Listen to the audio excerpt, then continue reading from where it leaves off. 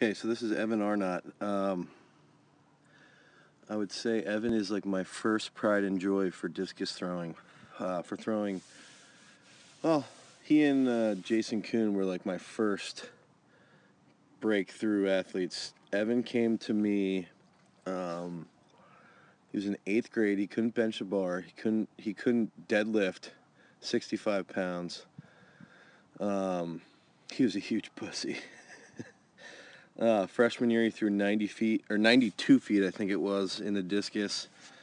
Sophomore year, he threw 146, I think. Junior year, he went 168, and then senior year, he went 196.10. He threw 41 and shot his sophomore year.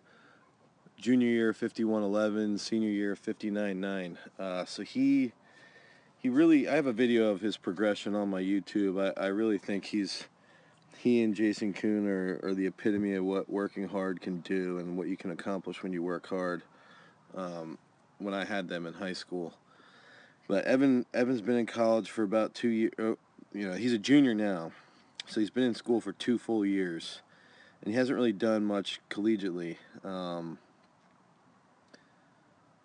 For whatever reason, I don't know.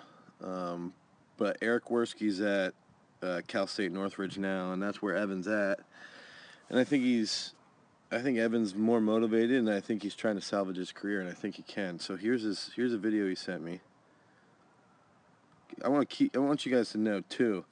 Evan threw 49 meters as a senior in high school with a 2K. So this kid he could throw the heavy discus well. That's what a lot of people might say. Oh, well, Dane didn't train him well with the heavy discus. Well, just so you know, at a marked meet, he threw 49 meters with a 2K when he was 17 years old. So, and that was when he couldn't bench over 300 pounds. He's had some back problems. Thought he had Lyme disease for a while. He's been through a lot. I also think he parties too much, and he knows that. So when he listens to this, he's probably gonna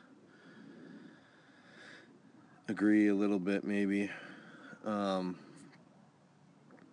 Anyway, I always liked Evan out of the back. Now, one thing I hear, that right gets a little high and sort of lags behind him, but he does bring it down pretty quick. Evan, I think that here you should try and push more around that left, but you do a good job of bringing that around quick and getting it down.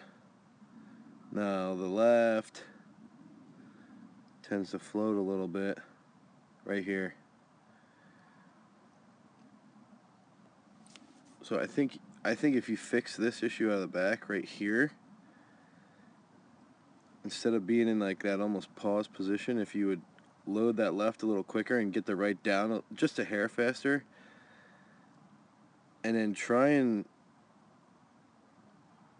keep the discus back, because right here the discus looks like it's back pretty well, but I still think that delay right here,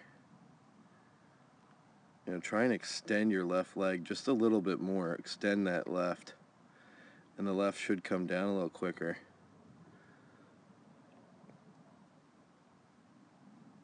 Could have stayed on the right and rotated the right shoulder a little bit more here through the finish, but it's not bad compared to the videos I've seen in the last year. This looks pretty good.